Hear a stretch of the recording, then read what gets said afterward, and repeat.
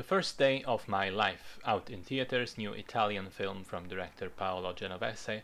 It's a drama about four strangers who are approached by a mysterious man on the same night, the night that they are all trying independently of each other to commit suicide. He gathers them up and presents them with an offer. Live out a week with me as a sort of ghost presence. You'll be able to still go around the world.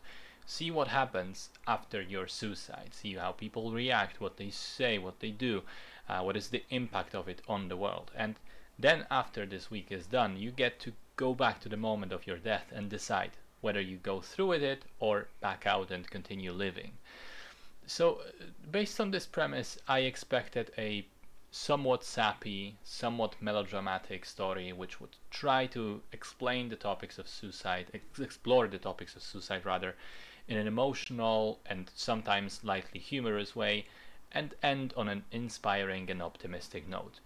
What I got was a somewhat sappy, somewhat melodramatic story which tries to explore the topics of suicide in an emotional and sometimes lightly humorous way, and ends up on an inspiring and optimistic note. So exactly as advertised.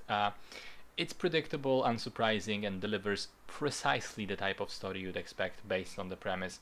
And listen, it's not bad, but it's not great either. I found it perfectly average. There was nothing that made me regret seeing it, but also nothing that would make me appreciate it in any way.